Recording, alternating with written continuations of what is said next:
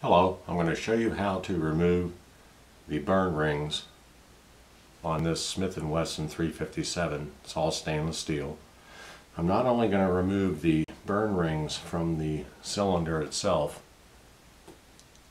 but I'm also, in each one of the chambers, going to remove the burn rings inside. And those are the hardest to clean on any revolver.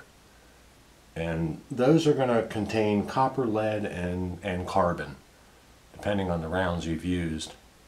And the acid solution you're going to make is called peracetic acid. The gun I've completely taken down and I've completely cleaned it. The only parts that I've run through the peracetic acid, I already ran the extractor through, and you can see that is like brand new. And on the back side, you'll see an accumulation on the back side when you remove yours. There's plenty of videos how to remove these parts on YouTube. I'm not going to go through any of that. I'm just going to show you how I clean the parts. The crane itself has been run through and it's clean. Now the previous owner of this gun just cleaned it in the normal fashion, never took any of these parts apart. But you can see that's what came off of this piece here that goes into the cylinder. But these have all been cleaned. I use the ultrasonic cleaner. You can look at my videos on how I clean my guns with the ultrasonic cleaner. But that's done with a different type of solution. So anyways, all the parts are clean, and I also cleaned the cylinder itself. You clean it like you normally do, but finish up with a couple patches.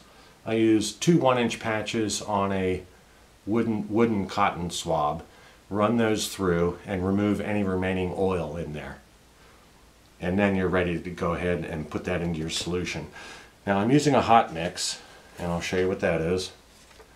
That's 2 ounces of distilled white vinegar, 2 ounces of hydrogen peroxide, and just 2 ounces of water.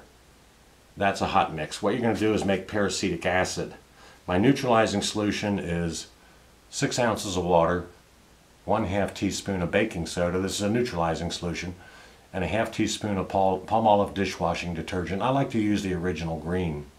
You can use Dove if you want. Either one, doesn't matter.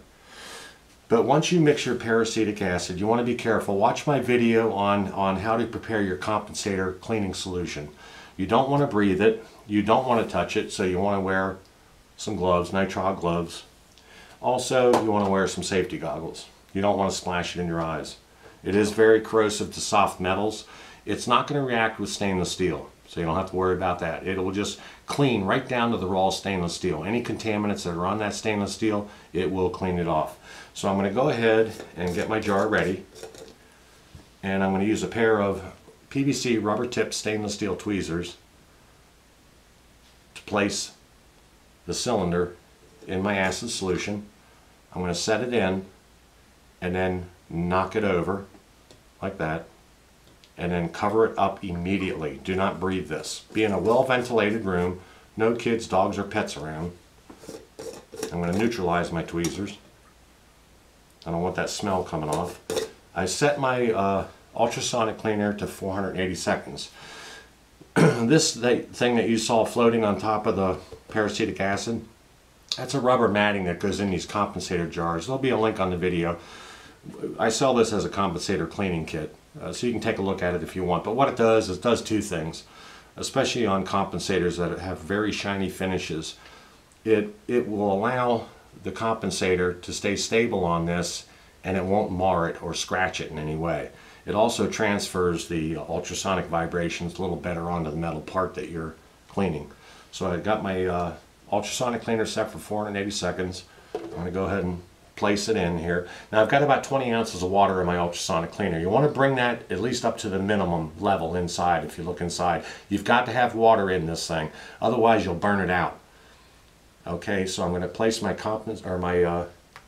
acid solution mix in there, and I'm going to go ahead and turn it on. Now I'm going to run this for 480 seconds twice to start. Just by looking at those burn rings inside of that cylinder in each one of those chambers, I can tell it's going to take a minimum 2 runs at 480 seconds. And then we'll go from there to see if I need to go a 3rd run or a 4th run.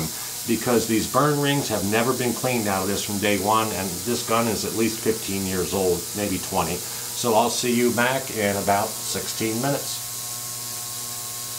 Okay, we're just finishing up on 16 minutes, so we're going to go ahead and remove this.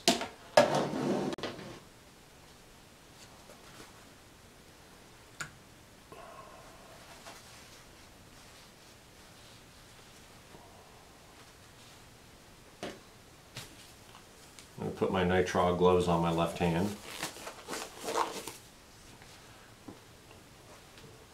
Okay, I want to get my neutralizing solution lid off, and I want to go directly from my acid, my peracetic acid, directly into my neutralizer solution.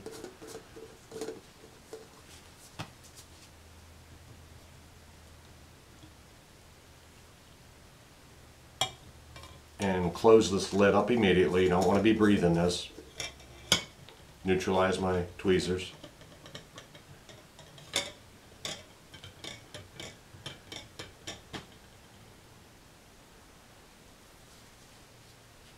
Okay, now what I'm going to do is I'm going to run my compensator brush. Let me set this out to the side. Now you can see that liquid was perfectly clear to begin with, and you can see a grayish haze. That's going to be the traces of lead, carbon, etc. in there. So I'm going to take and run my compensator brush through the front side of the cylinder in each one of these chambers where those burn rings are. I want to remove any contaminant in there that creates a film. So I just want to do that on each one of the chambers like this.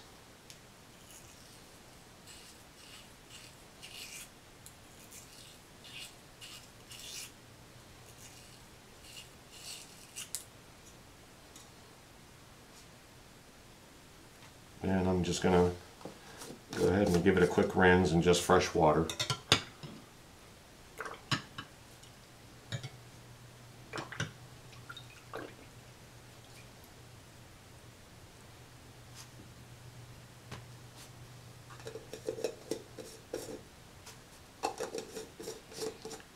And I'm going to take and just wipe this down.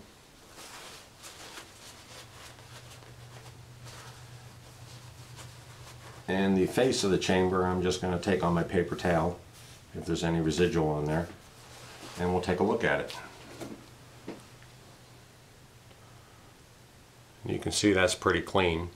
I'm going to go ahead and run this another 480 seconds. Let me take a look inside of each one of these chambers, and I'm going to use my eye loop. It's a 2x eye loop. Well, I'll tell you what, those burn rings, they're completely gone. There might be just a trace in there, but I'll see if I can get up close and let you look in there. But those burn rings, they're completely removed.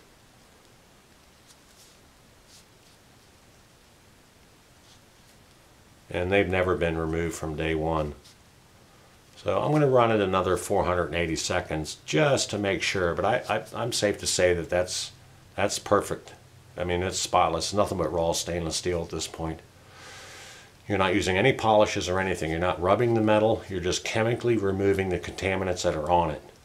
So it's basically back to factory brand new. But I'll run it another 480 seconds and we'll see you back then.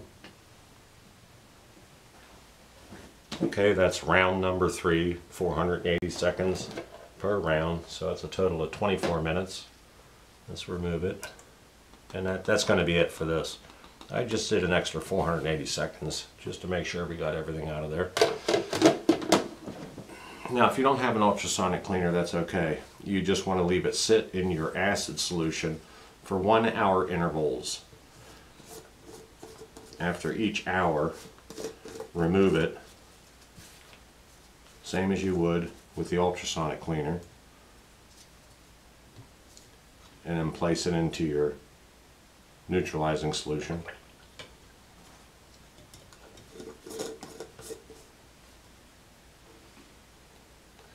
You can see how gray that is.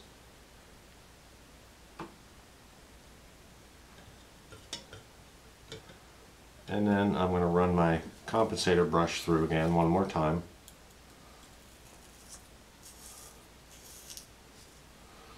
And then I'll do a separate video on how I custom polish this, because what that'll do is that'll prevent these rings from forming as quickly. But you have your 500 rounds. I'll give it an acid wash, remove those rings.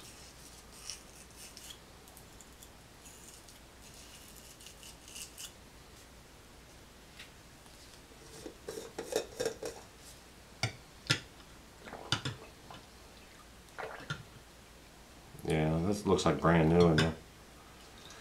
Back to factory original.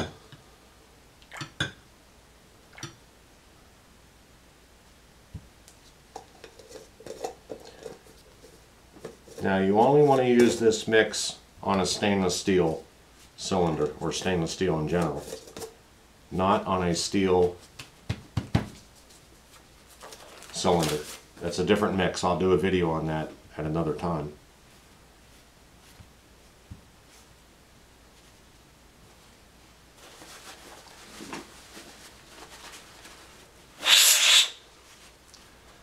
And let me take a quick look at that with my eye loupe. Yeah, it's like brand new. That's back to factory brand new. And then in the video, I'll polish the face, and then the front half. You don't need to polish back in here. There's no reason to, anyways. Just leave that all factory original, and that'll help resist any of these burn rings in the future. It'll just make cleaning your cylinder out a lot easier. But that's it. That's all there is to it. You're not going to harm anything. Now you want to make sure that your waste, you want to mix your neutralizing solution when you're done with your peracetic acid. Mix those two together. I keep those in a gallon jug, and then once that gallon jug fills to the top, I take that to my local waste hazard disposal site here, and they dispose of it for me, because it does contain lead. You don't want to just dump it down the sink or throw it out in the yard. So you just be environmentally conscious about it. Watch my video on how to prepare these solutions so you do it safely, and just remember all your safety precautions.